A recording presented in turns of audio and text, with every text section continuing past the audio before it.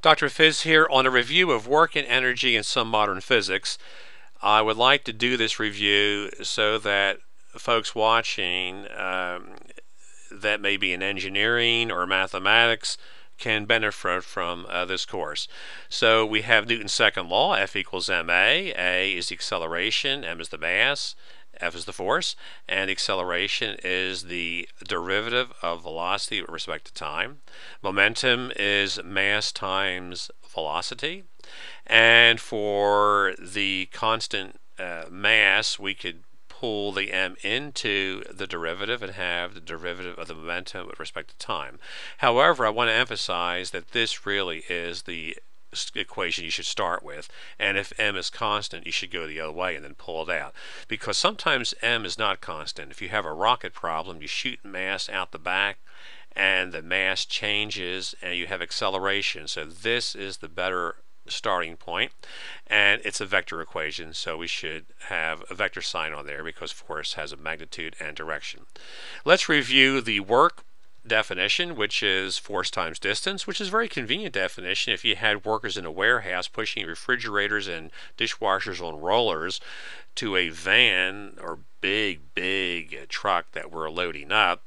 We would want to pay folks based on the force that they apply. For example, if you apply a greater force to push a refrigerator, you should be rewarded for that. And if you should be pushing over a long distance, say one appliance is way at the far end of the warehouse and you have to push it all the way across, that would be rewarded also. And if you're standing by the water cooler and you have no force and no distance, 0 times 0 is 0, you get no money, no work. And if you're pushing something up against the wall, no distance, and you're not getting to the loading truck, then force times 0 is 0. And if you're a zombie pushing air and walking toward the loading truck, but you're not pushing anything, your force is 0 times distance is 0, and you get paid nothing also. So let's apply this to a case where we have a force that may vary from point to point. So we have a force F applied over a small infinitesimal dx, and we do the integral to find the work done. We assume, by the way, the force is lined up with the direction that we're pushing in. If not, you have to use the component of the force in that direction. But we're going to assume we're lined up. And here we go. We send a superhero into outer space, and there's a mass there at rest. Push that mass from rest to some speed v, and let's calculate the work done. So work is done by applying a force to that mass, F dx.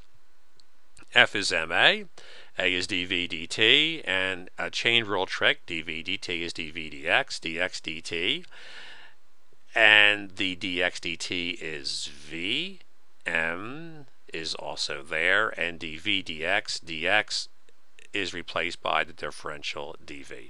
Integral is very easy to do. We get 1/2 mv squared. Very important in physics. That's called the kinetic energy. So when the superhero lets go and the mass continues at speed v, we say that the work done has gone into energy of the motion. Kinetic energy equals 1/2 mv squared, and if the superhero should go up to a mass already moving at speed v1, we integrate from v1 to v2 instead of from 0 to v, and we get the difference in kinetic energy.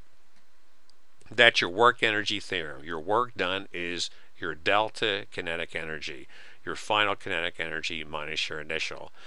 Now we're going to derive Einstein's most famous equation. You're going to do it as a homework problem, and I'm going to talk you through it a little bit, but you'll have to do some things on your own. Here, we want to know what the momentum is, so we go to Einstein's form momentum and pull off the regular spatial part here.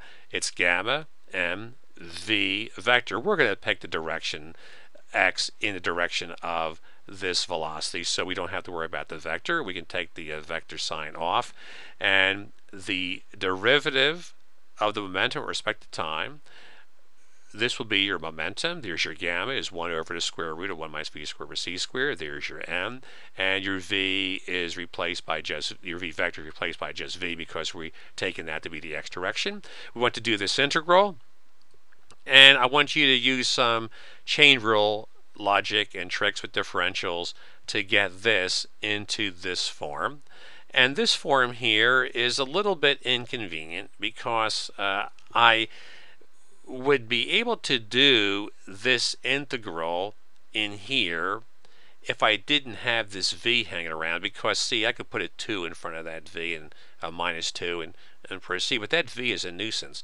If I could move that dv over to this side and get a 1, that would be nice, and that's what integration by parts does, which you can think of as a form of the product rule. So what I want to do is consider this inside the parentheses to be f and this to be g. Consider the product fg and take the derivative with respect to v. Well, the product rule, you take the derivative of the first, df dv, times the second, right, which I put that on the left side there, and then it's plus the first times the derivative of the second. Well, I have here df dv, I have times g. I have this, but I don't want this.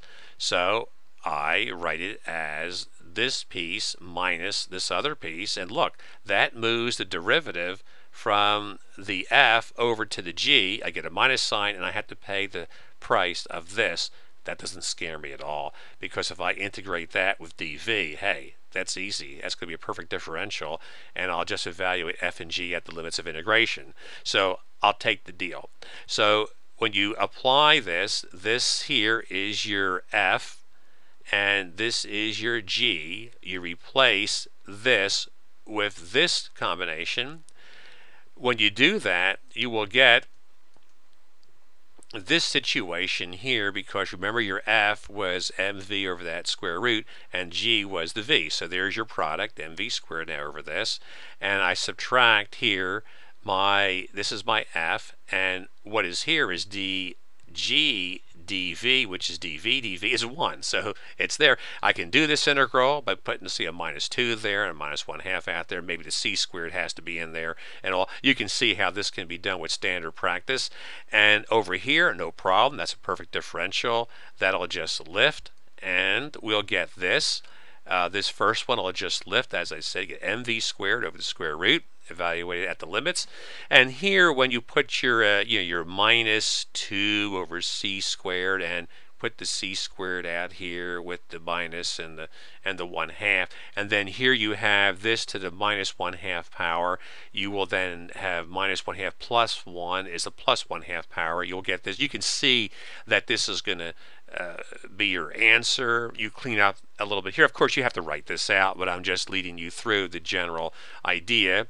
And then you will arrive at here, everything here evaluated v is just write everything down again, and evaluated 0, this goes away, and this becomes 1. See, that 1 minus 0, and that's the surprise. The surprise is that you have energy at the rest case, when the mass was not moving. Einstein's famous equation equals mc squared.